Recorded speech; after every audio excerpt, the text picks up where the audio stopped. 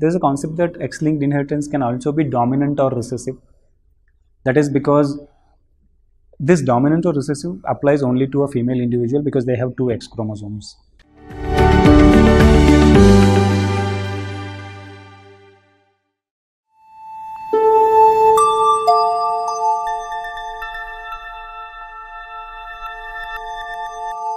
Now coming to X-linked inheritance, there's a concept that X-linked inheritance can also be dominant or recessive. That is because this dominant or recessive applies only to a female individual because they have two X chromosomes. And this gets a little bit complicated because there is some concept known as lionization. So if you look at the karyotype of females, then one X chromosome is active and the other X chromosome is completely silenced. So depending on which chromosome is silent and which gene was present on that, things get a little bit complicated when we talk about dominant and recessive inheritance when it comes to X-linked inheritance. But when it comes to males, this doesn't make any sense because they are getting only one X chromosome and the other one is, the counterpart is a Y chromosome. Now examples for X-linked recessive, which are more common than X-linked dominant, include ocular albinism, Viscouch-Ulrich syndrome, Fabry's disease, Brunton's A-beta gamma globulinemia, then G6PD deficiency, Duchenne muscular dystrophy, Lesch-Nyhan syndrome, Becker's muscular dystrophy, and hemophilia and A and B. Now this Fabry's disease has been frequently asked, asking you which of the following is inherited as an X-linked disorder. So you have to remember that particularly. Even Viscouch-Ulrich syndrome has also been frequently asked. So remember these two in particular, VAS and Fabry's. If you look at the pedigree chart of X-linked dominant inheritance, you will notice certain key points that males, like generally, whether it is dominant or recessive, generally whenever you see the pedigree chart of an X-linked inheritance, you notice that there is no father to son transmission. Father can transfer to daughters, mother can transfer to son and daughter, but there is no father to son transmission. That is a typical characteristic of X-linked inheritance. So there is no father to son transmission. So again, trace back from distalmost part of the pedigree chart and see if you notice this kind of a thing. So obviously you have to see whether it is an autosomal dominant or recessive as a first step, and once that is done, when you start tracing back, you notice that, see, here is an affected female. Look back, father is affected. So father has transmitted the affected gene to the daughter, right? Then there is an affected female. Look back, the mother has transmitted. Here is an affected female. Look back, father has transmitted. But can you notice any situation where the father has transmitted to son? Here, no.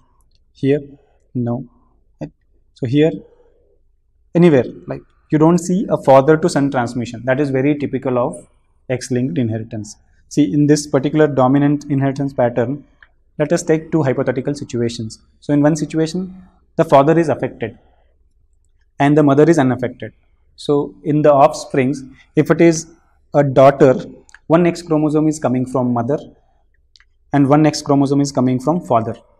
And because it is a dominant disorder, the gene which is present on the father's X chromosome, which is contributing to daughter, will manifest with the disease. So the daughters are affected. But if you look at unaffected son, the son, he remains unaffected because he is getting his X chromosome from mother, he is getting his Y chromosome from the father. Because the mother has unaffected X chromosome, the gene which is required is there, it will not manifest with disease in son. So the earlier rule that father does not transmit the X chromosome disease to son holds good in the dominant setting. The second hypothetical situation, let us see where the mother is affected but the father is unaffected. So that means the mother is giving an affected gene, affected the X chromosome, she can give it to son because the only X chromosome that son gets is coming from mother, or she can give it to daughter. So daughter, she is giving one chromosome, the other X chromosome is coming from the father. Because it is a dominant trait, it will manifest in disease in both son and daughter who are getting an affected chromosome. from the mother. But it can also lead to unaffected daughter or unaffected son if he is getting X chromosome from the mother is unaffected. Like the affected mother may give an unaffected X chromosome if she is heterozygous. Homozygous, obviously the story is different, but if she is heterozygous, then she will give one unaffected chromosome to son and he is getting a Y chromosome from father. So an unaffected son is also a possibility when mother is affected and she is heterozygous. Similarly, she can give an unaffected X chromosome and a father can give an unaffected X chromosome leading to an unaffected daughter. So when we have an affected father, she leads to an affected daughter and unaffected son. But when we have an affected mother, if she is heterozygous, both are possibilities. Both son and daughter can be affected, or both son and daughter cannot be affected. So all these are possibilities. Okay. So again the same rule holds good. Can you notice father to son transmission in both circumstances? When the father is affected or when the mother is affected? Obviously no. So this rule of no father to son transmission holds good. Okay, that is a key pointer for you to say that the inheritance pattern is X-linked. Now looking at X-linked recessive inheritance, again let us take a hypothetical situation. We have an affected father who has a mutated gene on his X chromosome and mother has two normal genes. Now when the outcome happens, the son is obviously unaffected. The same rule holds good because he is getting one X chromosome from mother and which is unaffected in this case. But daughter, she is getting one X chromosome from mother who is unaffected, but then she is getting one X chromosome from father which is affected. But because this is a recessive disorder, the presence of one defective gene does not transform into disease. It calls for two affected genes. So thus in the heterozygous state, she becomes a carrier. So she is the carrier of a defective gene. So she phenotypically remains unaffected, but she is a carrier of defective gene. The next circumstance is when we have an unaffected mother, but she is a carrier. She is a carrier and we have an unaffected father. Let us see how it transforms into in terms of manifestation. So when father gives an unaffected chromosome to daughter and mother gives her unaffected chromosome, obviously we have an unaffected daughter. Then when father gives the Y chromosome to son and mother gives an unaffected X chromosome, we have an unaffected son. But when mother gives an affected X chromosome to daughter and father gives a normal X chromosome, what we see is a carrier daughter, right? So from mother she is getting an affected X chromosome, but from father she is getting a normal X chromosome, so she becomes a carrier. Because here again it is heterozygous state and a recessive disorder would not manifest with disease.